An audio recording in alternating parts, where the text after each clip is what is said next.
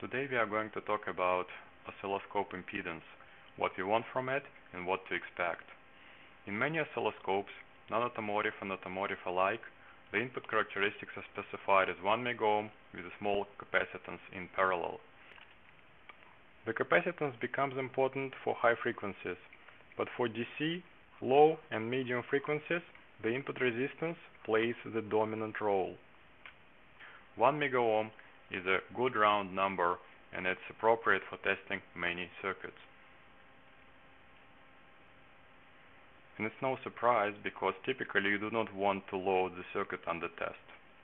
However, there are situations where you would be using input impedance different from 1 megaohm. And one situation is using certain types of attenuators. Not all of them though. If you are looking at an old Pico 20:1 attenuator or their Hunter cousins, they will still use 1 megohm impedance. On the other hand, 10:1 attenuator from Pico, the newer one, will have 8 megohm. And so this type of attenuators can be used not only with high voltages, but also for certain high impedance sensors, such as NOx sensors. The situation changes when you are dealing with very high frequency signals. For example, notice the difference between these two 4-channel oscilloscopes. This one and this one. Well, we can see that in the first case the bandwidth is 100 MHz and in the second is 350 MHz. But that's not the only difference. You can also see that all 4 channels of the first oscilloscope have 1 megaohm input impedance,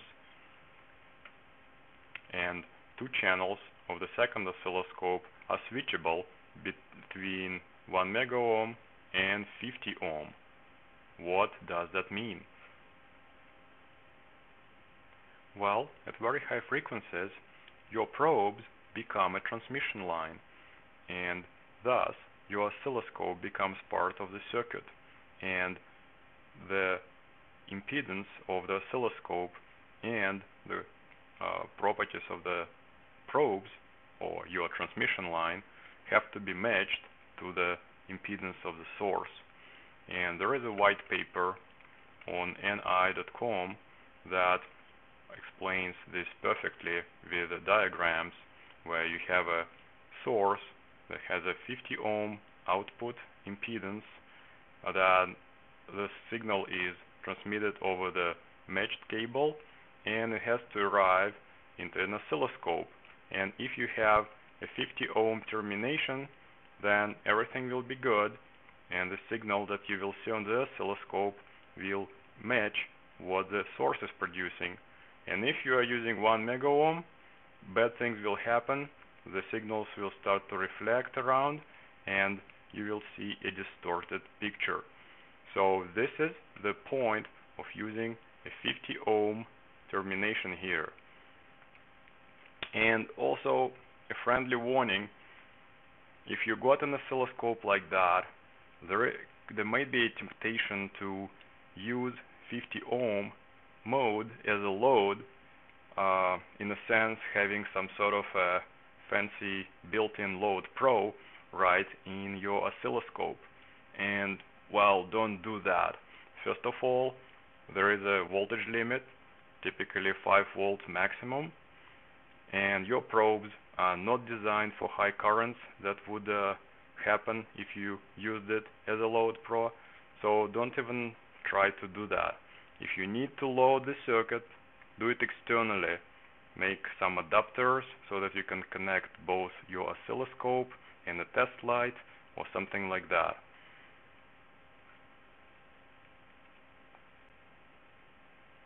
Now there is a class of devices that is popular in the do-it-yourself world, and that's why I have to mention them. They are basically microcontrollers that are using the ADCs to sample the input signal directly without an input buffer. Because of that, the input impedance is fairly low and is measured in kiloohms rather than megaohms. Here is an example of such a device. here is the chip, and through a simple circuitry, it samples the input signal. If you look at the schematic, this is basically it. The pin of the microcontroller is looking at the input signal through a 10 kilo ohm resistor, and thus there is no surprise that the input impedance is listed at 10 kilo ohm. I have no problem with such a device. It can be useful to check low impedance output sources, but it's also claimed that it can be used for automotive work, and this is where things get confusing. There are tons of automotive circuits where an oscilloscope with input impedance of 10 kilo ohm will distort the signal, or worse, will put your car into a limp mode, and we are going to consider an example of just that.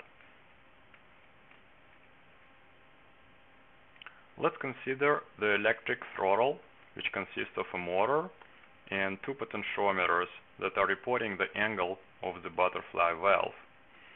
If we are going to test it on a bench, that will look pretty much like this. So we have energizing the motor, and the potentiometers are reporting different voltage. At idle, TPS1 reports 1.32 volts. Remember, this value we will need it later on. The easiest way to understand what is happening is to use a circuit simulation. So let's do just that. We have a 5-volt battery that is connected to a 5 kilo ohm potentiometer, and we assume that the split in the resistance values right now is 1320 to 3680, and it's no coincidence these values are chosen, because when I'm using a oscilloscope with 1 mega ohm input impedance, we are going to simulate this circuit for a DC bias, and we will get that the output here is 1.32 volts, just like we had on the DMM.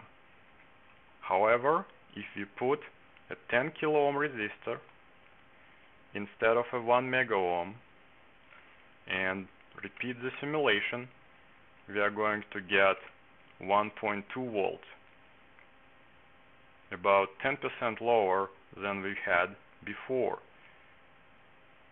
Now let's see what the car computer sees, and I have a picture of what happens during that particular bench test.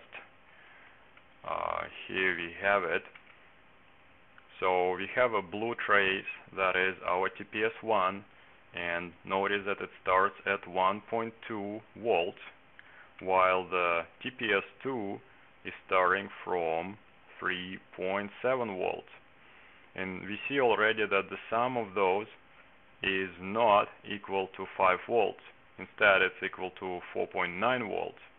And things get even worse when we command the throttle to open, because then the sum of them gets reduced to 4.6 volts. And this is something that the car computer will notice easily, and will say, okay, there's something wrong with these angles.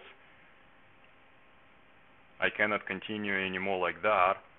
It will put the car into the limp mode, and I don't know, if you're diagnosing some issues, you've made your life much, much harder at this point. And this is it for this topic. To summarize, most of the time you will be fine using a 1 mega ohm impedance. Sometimes you want to use higher impedance, for which you will use certain attenuators. If you need to load the circuit, do it outside of your oscilloscope using equipment such as test lights or something like that. If you are not doing radio frequency work, you are not likely to need the 50 ohm option.